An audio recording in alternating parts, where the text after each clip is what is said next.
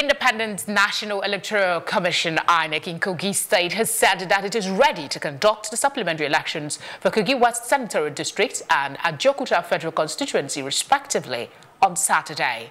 The state Resident Electoral Commissioner Rec. James Apam told stakeholders at a meeting in Lokoja yesterday that a court had ordered the rerun election in 22 polling units, while election will be conducted in 53 polling units where the results of the election was cancelled as a result of overvoting.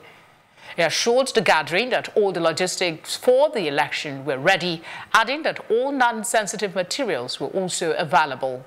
The REC said sensitive materials will be ready on the eve of the election and sent to the polling units immediately. He restated the Commission's commitment to use university lecturers as returning officers and NYSC members as ad hoc staff.